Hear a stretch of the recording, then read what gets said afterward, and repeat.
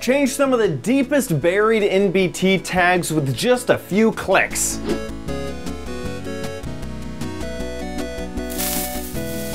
Hey guys, it's Chad. We've covered the Universal Minecraft editor before here on OMGcraft, but recently the creator, Matt G, has added 3 new modifications that are super easy to access for some really cool functions.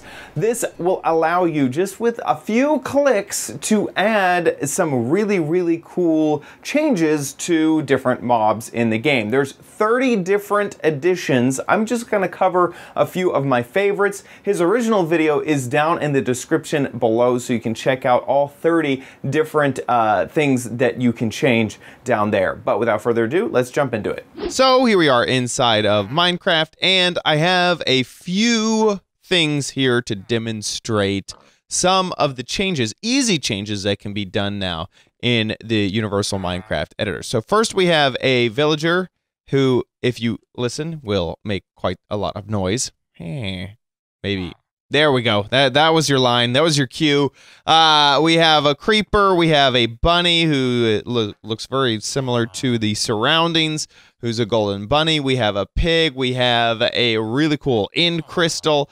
A sword on the ground that's just a normal sword. It's just a normal diamond sword just sitting there on the ground. A chest that is named chest. Keep your eye on that.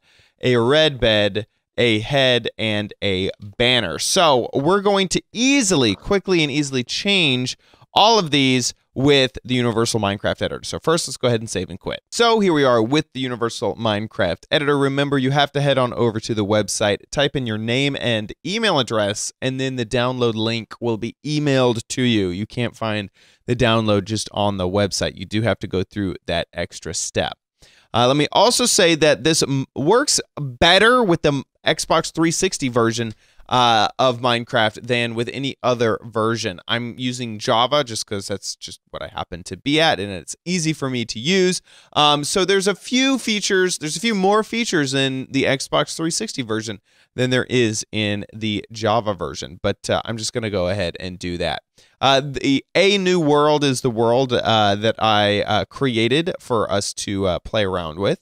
And remember, I did a previous tutorial on this before, so I'm really only going to cover some of the quick and easy ways to edit some stuff in this one. To get started, it obviously looks very blank. You could load in a specific chunk if you wanted to. You could look at the various players or some of the world settings or some of the files that's in this save. But I find the easiest way to navigate is by clicking this little diamond icon, and it opens up the specialty mods area. And there's already a really nice thing loaded in. You don't have to go and grab this. This is already in the install file, which is the search in chunks. So let's go ahead and click that. And it opens up this window. I'm going to be using this window quite a lot, so I'm going to set it over here onto the side. You can see that this is a search function to search within chunks all over your entire world for specific things. So you can search for entities, you could select a specific type of entity, you could type in the entity ID, and you can search within the overworld, the nether, and the end.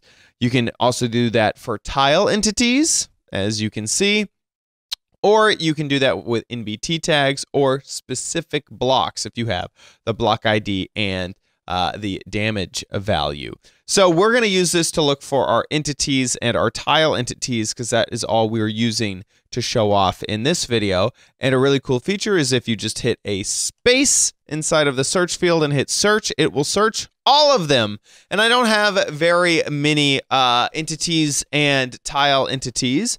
So, you know, not a whole bunch show up. But of course, if you were in a normal Minecraft world, here, we can just open up another one. So I'm here in Chunky, and we're going to do the same thing. And I'm just going to search for any entity at all. And you can see, oh my God, there's so many entities. This is an actual vanilla world where I didn't turn off any type of spawning or anything. So you can see there's all sorts of these rabbits, and inside of each and every single one of these, there's all sorts. There's a falling block. There's falling sand in this one. So the idea is that you'd be able to search for something specific. So if you wanted like a pig, you'd be able to search pig, hit enter, and then all of the occurrences of pigs would be able to show up, and you'd be able to jump over to them. So let's jump back over to our world. So after you search for your entities, mine's so much simpler now because I just created this world just to show off these features. Double clicking on one of these entities will bring you to the chunk that that entity is in. You still have to navigate to the entity, and all you have to do is see these this level tag, click that, the entities tag, open that up, and there you go. Those are all your entities. You can also see this tile entities, so that is just a few under. This will have your tile entities that is in this specific chunk as well. This is how Minecraft works with all of the things. Is you have one chunk that is a 16 by 16 block area, and then everything in that chunk is stored in these NBT tags, so you can go in there and edit them. So let's start off with the villager, and by the way, these are all in this order. I happen to do it in the same order in the world just to make it all make sense for you guys.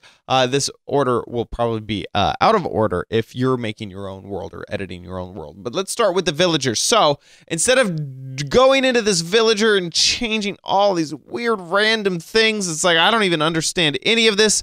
All you have to do is right click and see these easy drop downs. You can see that this is going to be a very easy situation. So let's start off with the entity properties. Many of these entities will have these entity properties. And you notice he was making a lot of noise before. We can turn him to silent. We can make him invulnerable. We can make it so he won't pick up my other loot. And we can make it with no AI so he won't be walking around everywhere. And we have to accept these changes by clicking the check mark. Otherwise, they will not be saved. We can change his position. We can add a custom name. So let's name him Carl. Carl, just C-A-R-L, Carl. And we can, oh, I didn't actually click there. There we go. Now his name is Carl. We can change his trade. So we could go in here and actually delete trades by hitting the delete key. We can add a new trade by double clicking. And then I can change any of these by right-clicking. So let's have the trade be some jungle leaves. For some jungle leaves, he's going to give us some diamonds. Diamond blocks, absolutely. And actually, I can change this to be a count of 64. That's a really lucrative trade. Just let me tell you that. You can turn off the max uses. You can turn off it and on if it rewards XP. And you can also suppress the ability for that villager to generate more trades after this trade has been accomplished a certain amount of time. This is amazing, doing all of this just in a nice, easy to see menu without digging into any of the NBT tags.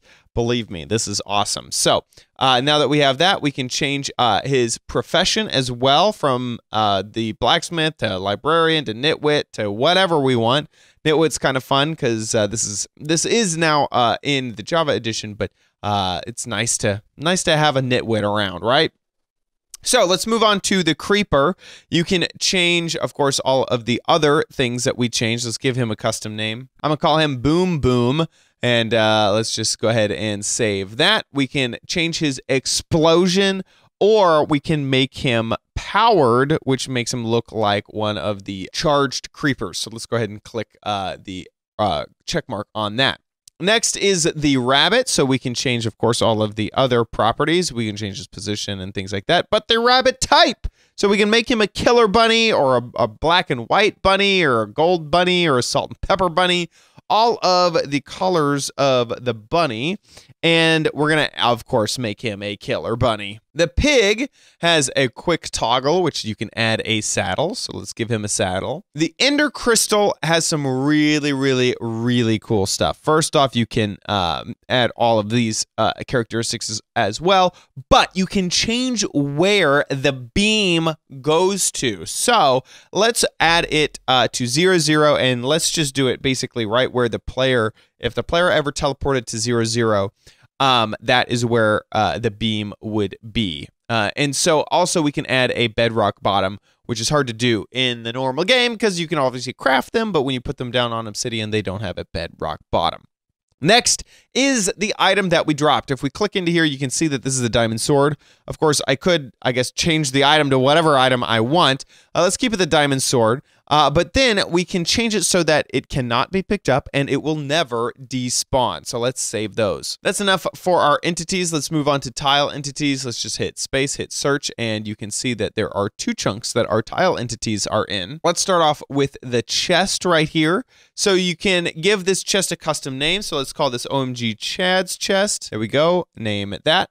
We can also change what is inside the chest. Now, this was here before, but this is like so easy, so nice. All I have to do is right click, and then we can change to be whatever the heck we want in here. We can, what should we add? The cat disc. I love cats so much. So let's just add the cat disc inside of there. And one also cool thing is that you could always go in here and edit this around and give it an enchantment. Let's give it a blast protection enchantment, a max blast protection enchantment. Why not? And so there you go. So you can add stuff inside the chest and rename the chest. The bed, you can easily change the bed color. It started off as red. Let's give it a orange color. We're going to change both beds in order to make sure that we get the correct one. Finally, let's move on to a different chunk. We're finally working within a different chunk, so we're going to have to navigate to our tile entity. And let's change this mob head. We're going to change this from human to a dragon. Why not? And the banner has a custom banner editor. So you can change the color. So let's change this to be cyan. Let's add another one by double clicking. We can change what type of pattern this is, what type of color this is. You can add more layers. I mean, this is just really, really incredible that you're able to change everything inside of this banner from within a menu. Oh my gosh, absolutely crazy. So there we go. We can change the mob heads and the banner. So all of this is done. This is just a few examples. There's a lot more. There's 30 new, easy to access right-click options for all the different things. But let's go ahead and save this just to get a sense of what we've changed. So here we are. You can see that quite a lot has changed since we were here last. This is the first change that's obvious, but let's just go down the line. First is Carl, our lovely villager. He has a new coat, which is very nice, and he will trade you jungle leaves for diamonds. And also, listen to that. Listen to that. Silence. That's right. Carl is now quiet. He's also not moving around because we removed his brain. We turned off his AI, so he won't move. And I also believe, did we choose invulnerable? I think he might not be able to die anymore. So that's a big improvement. Carl's life. Oh no. Okay, we didn't choose invulnerable. That was maybe, I don't know what I said. I don't know what I chose. But invulnerable was not it. Moving on to Mr. Boom Boom. He has been renamed, and he has that super awesome supercharged creeper effect around him. Next is our bunny, who has indeed been renamed to the Killer Bunny and has the Killer Bunny skin on him. Also is the pig, who now has a nice saddle. Very, very nice. Next is this really cool end crystal that is pointing to exactly where we wanted, 6500 right there. Looks really, really cool, I gotta say, with the crazy beam, and then also the bedrock base. You also may have noticed that as I walked over this sword, it didn't pick up. And let me tell you, that will be there for forever because those are the things that we changed. Next is this chest, which we can open up, and we have the music disc, which has the blast protection enchantment. And it's also named OMG Chad's chest. Of course, this is now orange. This is now a dragon head. And this banner has the pattern that we randomly came up with while recording the video. The Universal Minecraft Editor is one of the nicest and easiest to use Minecraft editors that really is where you're able to dig down into NBT data, but as well as having some really, really nice user customizability.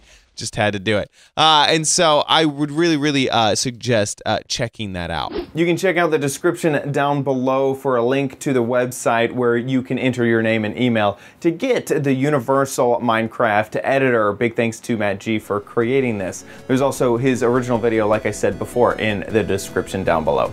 Thanks so much for watching this episode of OMGcraft. If you enjoyed it, please give us a like. Please subscribe to the channel, youtube.com/OMGcraft for future videos. And also make sure you leave a comment down below letting me know your thoughts. I'll see you next time on OMGcraft. Bye!